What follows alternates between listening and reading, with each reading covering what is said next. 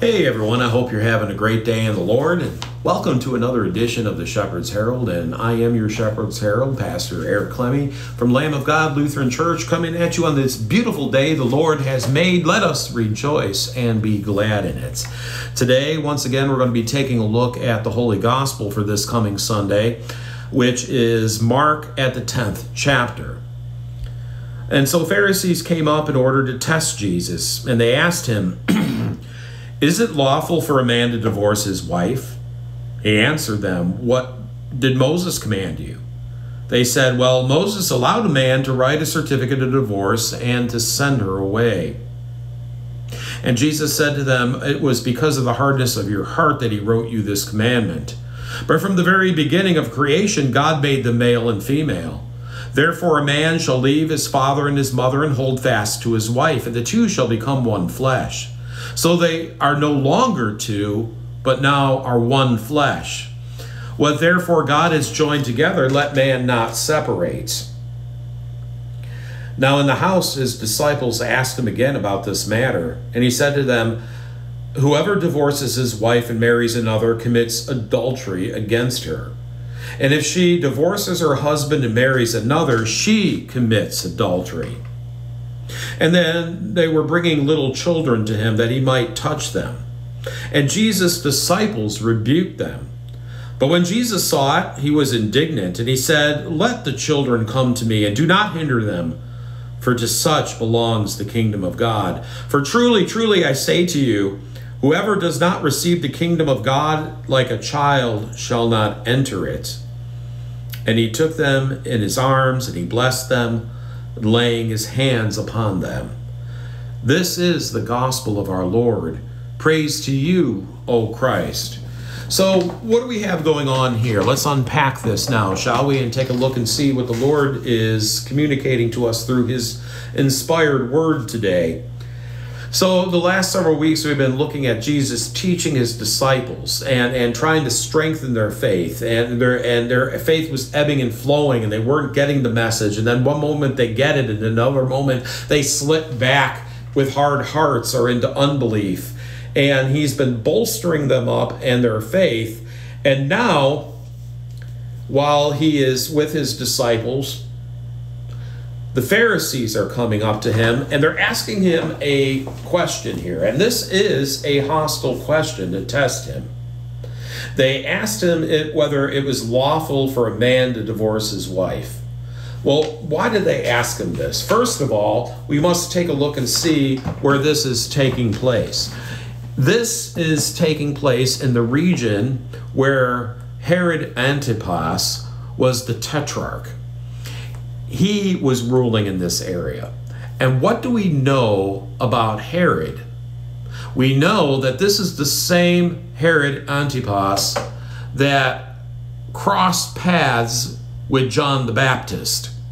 And John the Baptist called Herodias, which was the new wife of Herod, called them out on the carpet for committing adultery. Herodias was Herod's brother's Philip's wife. He was committing adultery with his sister-in-law, essentially. And Herod called them out on this, and this is what ultimately cost, or I should say, John called Herod out on this, and this is what ultimately cost John the Baptist his head. He really ticked off Herodias. The hell hath no fury as a woman scorned. And here is a woman who was scorned by John the Baptist, told she was a sinner, told she needed to repent, said that she was an adulterous whore, committing adultery against her husband Philip with Herod Antipas here. And remember, Herod kind of tolerated John. He feared God, but he feared his own reputation and looking bad even more. And we know all about the dancing girl and the head of the John the Baptist coming forth on a platter. Well, the Pharisees are trying to trap Jesus in the same thing that got John into trouble. Is it lawful then for a man to divorce his wife? Well, What did Moses command you? Well, he allowed a man to write a certificate of divorce and send her away. Well, that's because your hearts were hard. And this is not really the will of God from the very beginning, because it says from the beginning of creation, God made them male and female. Therefore, a man shall leave his father and mother and hold fast to his wife, and the two shall become one flesh. So they are no longer two, but now they are one. And what God has joined together, let man not separate.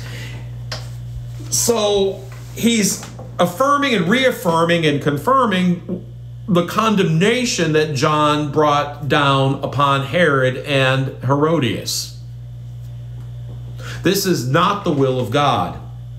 The reason that Moses wrote you this commandment, he said, is because you were stubborn, obstinate, hard-hearted people, and you just did not get it. It was not the will of God from the very, very beginning. This was something that you guys brought upon yourselves throughout your hardness of heart. So they were trying to trap Jesus here. They were trying to get him in trouble the same way John got in trouble and ultimately lost his head. But divorce was an accommodation, you see, to human weakness, but it was never God's intent from the very beginning. It was a way to bring order into the society that had disregarded God's will, but it was not the standard that God wanted for his people. He talks about the sanctity of marriage here, that it's holy, it's set apart from, it's a sanctified union. It is two people coming together as one flesh. Well, what does that mean? What does this one flesh relationship really mean? Well, let's go back to Genesis, to the creation of Adam and Eve to begin with. He said, let us make man in our image. In our image, let us create them male and female. So what does this mean, being made in the image of God? Well, it doesn't mean that we physically look like God. God is ultimately spirits. So what is this male and female? Well, God possesses all the attributes of masculinity and femininity in one being, one person.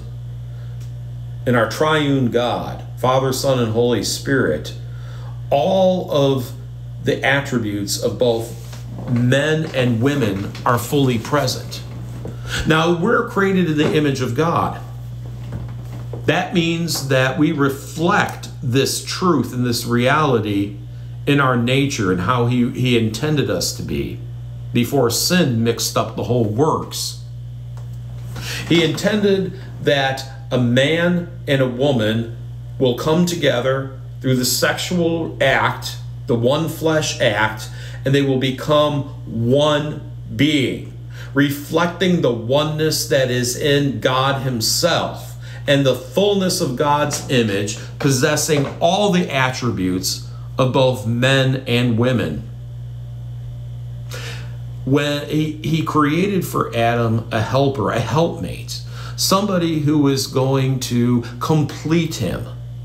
Sometimes we hear when a beloved spouse dies, the people have been married 40, 50, 60, 70 years or whatever in some cases, and they say, I lost my better half. Or they might say about their spouse while they're living that she's my better half, or he's my better half. They're not off base here.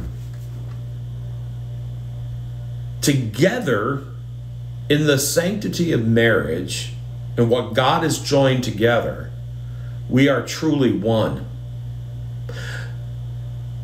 All the attributes of masculinity and femininity are present in that one flesh relationship. Our brains are wired different by God, and for a reason. When we come together and we work together, we balance each other out. and we start to love and appreciate each other on such a deep and profound level. That was God's intention from the very beginning. Now, the public wedding ceremony is essentially a hands-off declaration of what God has joined together. Let no one separate, tear asunder, adulterate. This is a hands-off declaration to the people of the community that I am committed to that woman is committed to me, and now we are one, and we belong together. It's no hanky-panky, no temptations, no fooling around. What God has joined together in this one flesh relationship, let no one separate or come between or tear asunder. But human hearts are hard, and after the fall into sin, the result of the fact that we are living in a sinful creation and we sin in thought, word, deed, by what we do and about what we don't do, relationships are taxed, they're strained. Today we call it irreconcilable differences, or whatever the case might be. And people wind up getting a divorce.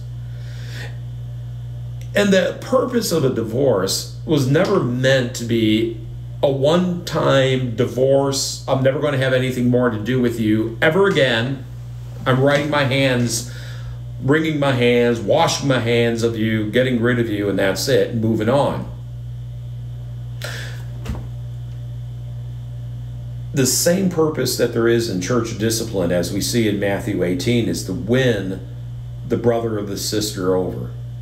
It's to keep the door to reconciliation open, to continue to have contact with one another. It was meant really as a temporary separation so that ultimately reconciliation will be able to take place and the two shall become one again. That possibility should always be kept open in the divorce. However, as the disciples were questioning Jesus about this, he says to them in better detail, whoever divorces his wife and marries another and closes that door to reconciliation commits adultery against her. And if she divorces her husband and marries another, she closes the door, and she is the one who commits adultery.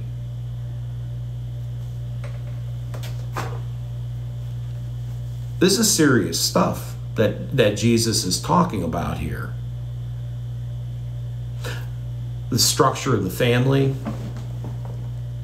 and this one flesh relationship. And I know from my own personal experience, I've been down this path. I never thought that I would live to be a statistic, especially given, what I do for a living. But my wife, my first wife, divorced me. She left me. Couldn't stand to be around me anymore. Didn't want to be a pastor's wife. Didn't want that life in the fishbowl. And she even admitted she did not have a biblical reason for the divorce. There was no infidelity or abuse or neglect or anything like that on anybody's part. She just wanted it. And so she got it. I tried to make her promise to keep that door for reconciliation open, but I know she wasn't having any of that. I know that also she ultimately was excommunicated from the Lutheran Church Missouri Synod because she divorced her husband without a biblical reason. I know she went on and married another person, which freed me up to go ahead and marry another person by the grace of God. The Lord indeed provided a suitable helper for me in Jennifer, and I don't know where I would be today without my better half. But it only happened after that door to reconciliation was slammed shut. And the reason that I'm a pastor today is because the onus of the responsibility fell on my ex and what she did, how she did it, and her getting married or remarried and breaking that one flesh relationship. Now, it sounds harsh. I mean, these things happen every day. It's very common in our society. There are people that will ask, why even bother getting married to begin with? Why bother with it? So much easier just to live with one another and cohabitate and all that kind of stuff. And why do you want to mix up your finances and get into these legal battles? And it always winds up in divorce. And what a messy thing a divorce is. Then you have the kids, and the kids are collateral damage and all of this kind of stuff. So why even bother getting married to begin with? Because it was the will of God for us from the very beginning, even before the fall into sin. He has created us the way He has to reflect the fullness of the unity of His nature, of His image, as we join in that one flesh relationship together. And what happens when that one flesh relationship is divided? Time and time and time again. Could lead to jaded views about the opposite sex. Jaded views about marriage and family and relationship. And we see that more and more in younger folks now these days. But the marriage covenant was always intended by God to be sanctified, sanctity, set apart from, a one flesh relationship that God has joined together. We get married because we want to reflect the full image of God as best we can. And because of sin, we don't know God's mind. We can't see God. We don't reflect the full glory and love, the agape love of God. Sin blocks all of that. It adulterated that. It adulterated it. And there was nothing that we could do to set it right. And that is why Jesus Christ had to come and put on our human flesh and to suffer and die for all of us, so that we may be justly and rightly justified by grace through faith in His own death and His own resurrection. It's in His death and resurrection that we are redeemed, that we are justified, that we are saved. It is not in our own works. It is not in our own boasting works. It is not in our own reason, choice, or decision, or our own will. Our will is bound in sin and death and Satan, and there is absolutely nothing that we could do to set ourselves free. But Jesus Christ comes down and meets us in our level, and He saves us, and He raises us up, and He wants us now as His disciples to live to a higher standard. We don't just live down to the result of the curse of the sin, of the fall and the sin, but from the very beginning, He intended us to have this one flesh marriage relationship for Adam, for Eve, for all of us.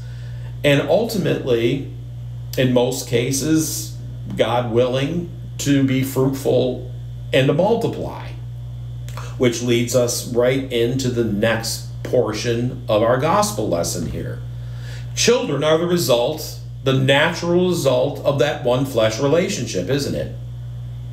The two come together physically, emotionally, and spiritually in a one flesh relationship.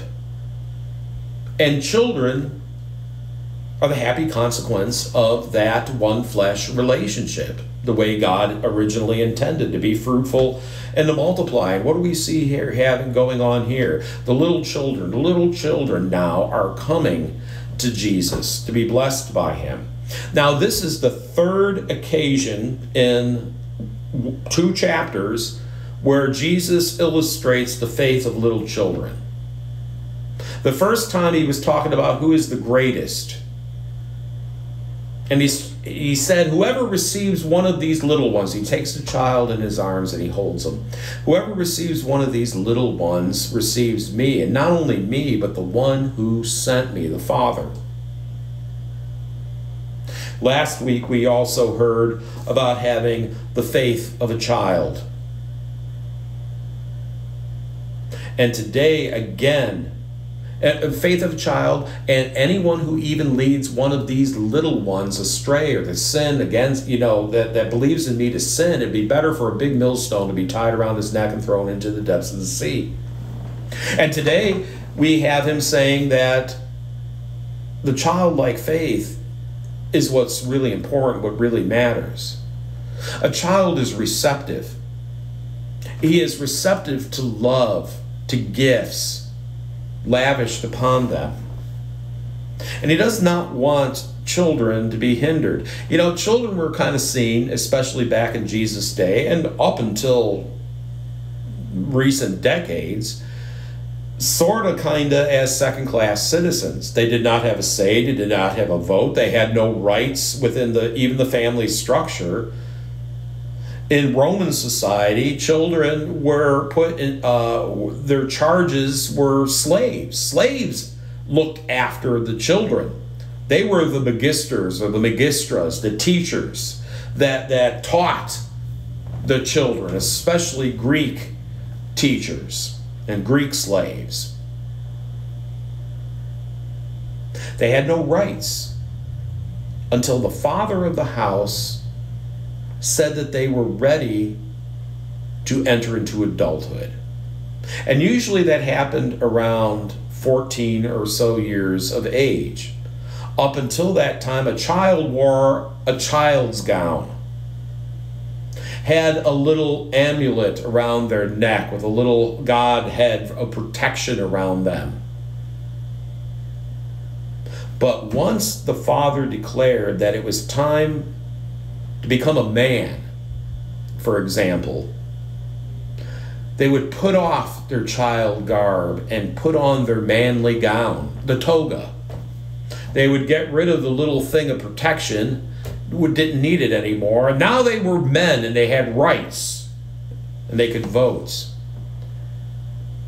But Jesus is saying that even the little helpless children, the ones who can't speak for themselves, the ones who apparently have no rights, this is the faith, the receptiveness of a child. This is what the Father likes. This is what he wants. And don't hinder a child. Don't let them think they're nuisances, especially in church or around me, Jesus is saying here. But let them come to me. And he takes them up again in his arms.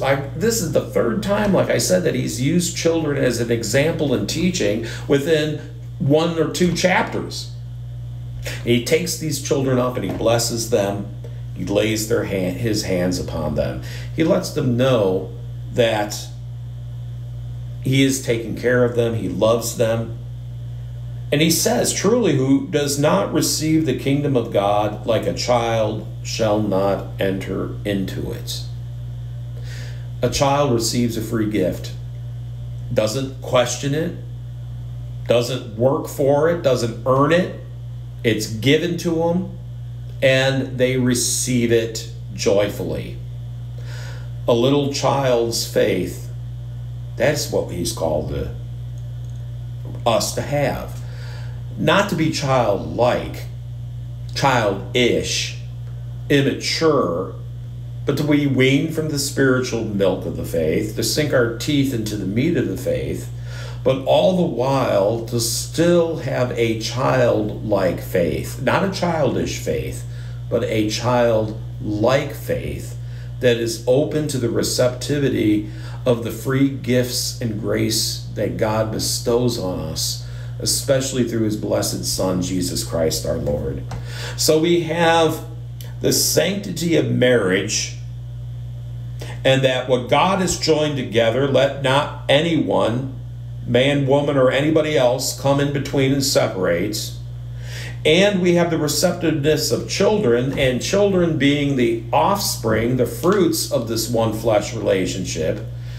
And that it's important to just be receptive and to receive the grace that God has freely given us.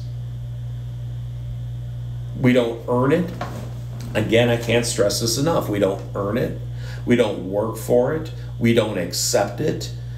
The Holy Spirit, working through the Word of God, for faith comes by hearing, and hearing by the Word of God, comes into our hearts, into our mind, through these effective means of grace of Word and Sacrament. And he instills saving faith in our minds and in our hearts. He enlightens us. He loosens our lips so that we could declare forth the praise of God in Jesus Christ, that we could confess Jesus Christ as Lord, for no one can confess Jesus Christ as Lord except by the power of the Holy Spirit, as Paul says.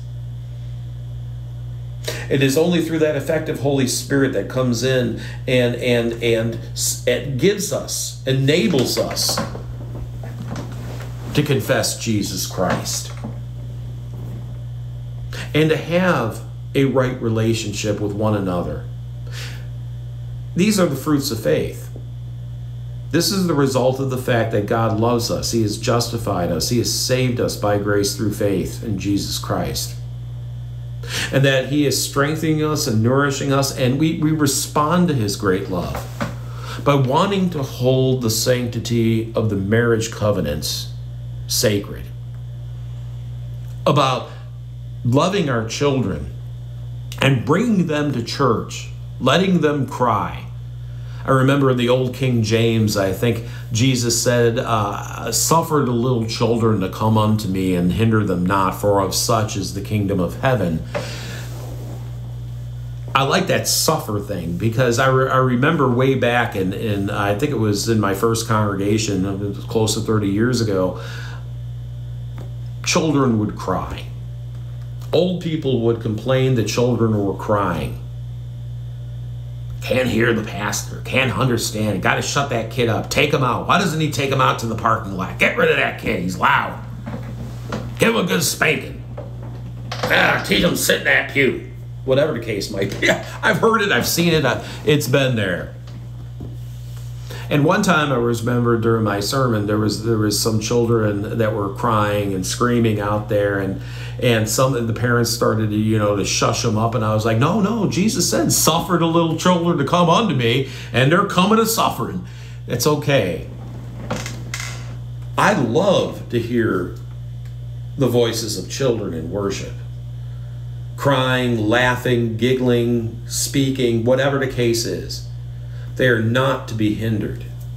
They're not to be seen as a burden. They're not to be seen as second-class citizens or unworthy of the message of the gospel of Jesus Christ, for it is to them, and as well it is to all of us, that this message is given. We marry, and the reason we marry is to continue to love as God has loved us, to reflect the image of God as we are in one flesh together, as male and female, as God is one together, Father, Son, and Holy Spirit, reflecting the fullness of His image. And one day we shall see face to face. One day we shall know fully as we are already fully known. But until then, we struggle and we strive. We strive to love and to serve as He has loved and served us.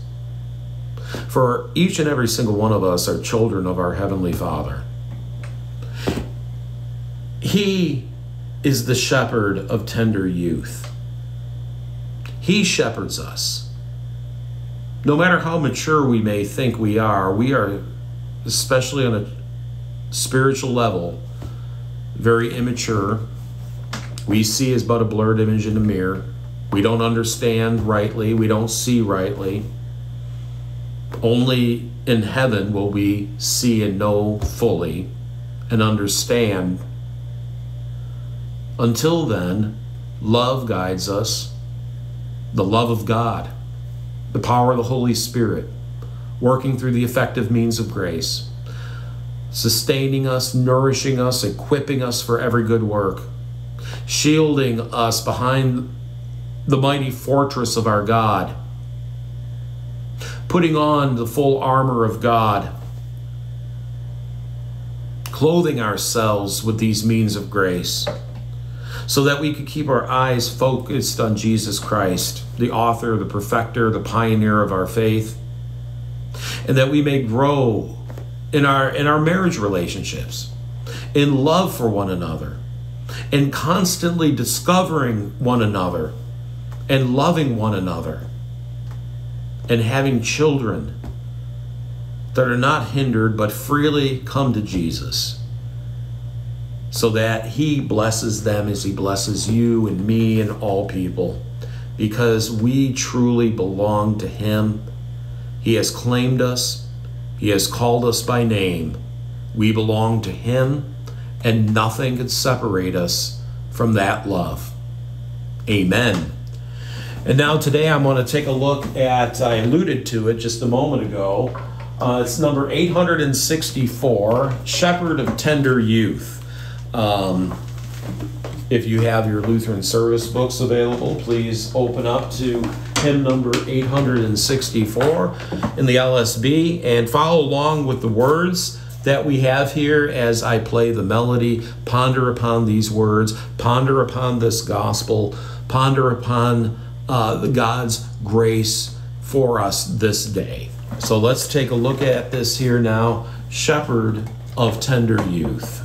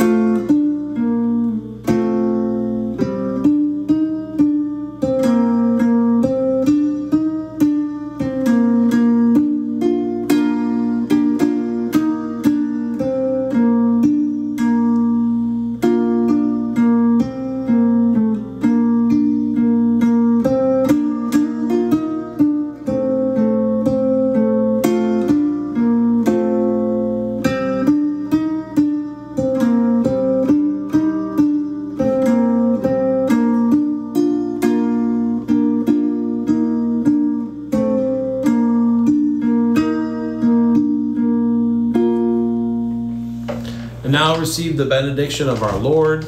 The Lord bless you and keep you. The Lord make his face to shine upon you and be gracious unto you. The Lord look with favor upon you and grant you his everlasting peace. Amen.